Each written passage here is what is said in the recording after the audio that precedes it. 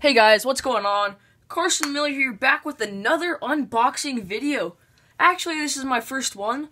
I ordered this Apple Watch the other day because I saw that Ben Medlock, and he uploaded a video, and it's getting him a lot of views.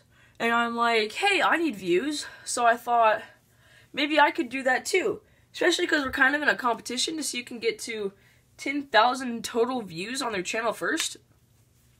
So his video is kind of blowing up right now, and I just thought, okay, maybe that would work for me too. So I'm going to be trying out an unboxing today. I got this rose gold Apple Watch. It's one of the older models. I'm not really sure how well everything will perform, but I'm very confident that it'll have a good outcome. So let's get right into this. First, we got to open it up. Got to be very careful with that. Don't want to damage any of the contents inside. Oh yes, it's packaged very well with some thick cardboard. Ah, there we go. Man, this is some top of the line, top-notch packaging. Ah, there we go. Alright, there we go. Alright guys, let's try to get this out.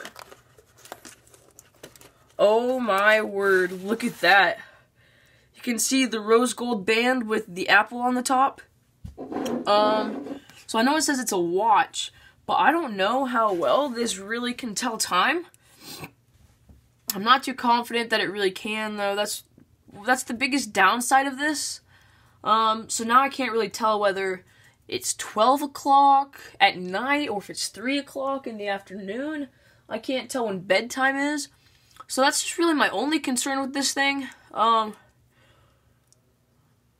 it came in some really nice packaging. I wasn't concerned about that at all. I knew that when I was stabbing it open, the contents inside would be just fine. Wow, look at how that twinkles gallantly in the moonlight. It's quite magnificent. Let me know what you guys think. I'm very happy with this outcome. Let's try to put it on. Oh, wow. Wow, it just so happens to fit my wrist perfectly. Who would have thunk it? Oh, wow, and it even has the clip on here to where you can adjust the band size. If it's too big, you can take some of it off without having to go to the Rolex store and paying a bunch of Rolex monies.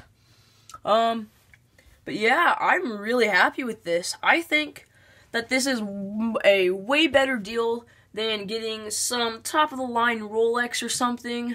I think that this works just fine. The only downside is that it doesn't tell time. Who really needs to tell time? I mean, you can just go outside and look at the sun. Am I right or am I right? Alright, guys, that's pretty much it for this unboxing video. This is my first one, so let me know what you think. And remember, be sure to share this video with your friends, so that way I can just get them views up. Gotta win this competition for you guys. Oh, also, comment a viewer name if you guys have one. Like I've been trying to think of one, I'm not sure. So maybe I'm going to take your guys' suggestions to see what my fan base's name should be. One thing I also forgot to mention is that you can even eat your watch if you want it for a snack. I forgot there was tape on that. Alright guys, thanks for watching. That's pretty much it. Be sure to share this video and I'll see you next time.